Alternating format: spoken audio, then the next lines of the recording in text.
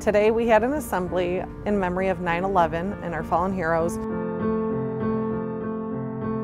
Also in concert with the meaning of service, Hersey High School is a service school. We have an SOS program that we promote service over self, so we incorporated our 20th anniversary of 9/11 with also the meaning of service for our entire student body today. Really amazing to see the turnout today. We had Gold Star families here. We invited any family that lost a family member in the line of service.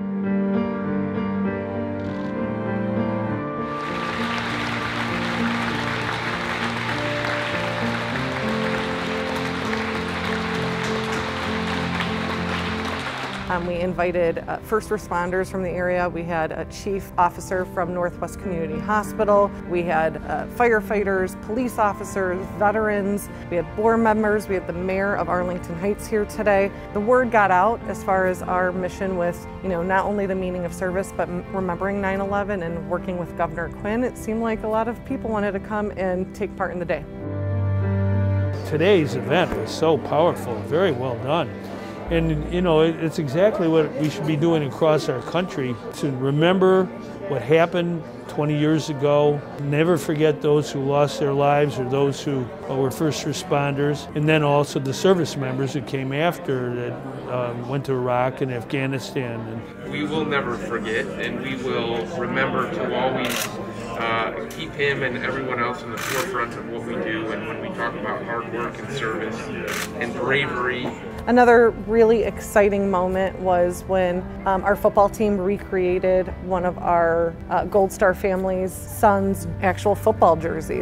We had Mr. Syverson here, and he accepted that jersey on behalf of his son. And actually, Mr. Syverson actually wore his son's old Husky sweater here today. Super vintage, it was super adorable, and we were so excited to have him, but to see that exchange of that jersey was a really powerful moment, not only for, I think, that family, but for our students as well. People here have always, support us when we've had a chance to see them and stuff, and to do this, I think, is really good, not just for us, but for the whole community. And tying in with the memorial at the library. Yeah, I think it's it just perfect, touches your perfect heart, timing. really, to see. Portraits of a Soldier came to Hersey as a result of Jim Mix and Todd Hatfield's work. We were very lucky that Governor Quinn worked with us on transferring the exhibit here. Truth be told is that Governor Quinn actually has an artist that would draw each of these heroes as a result of going to their service or paying respect to their service post 9/11, and his team of artists actually generated those images in that exhibit. So that exhibit has traveled, and we're lucky to have it as a destination here. Well, remembrance is really a human quality that is very special. I think the service members who are in Portrait of a Soldier would most care that you remember them and their service, and also take care of their friends and buddies who came home. So it's important that we kind of take that to heart right now.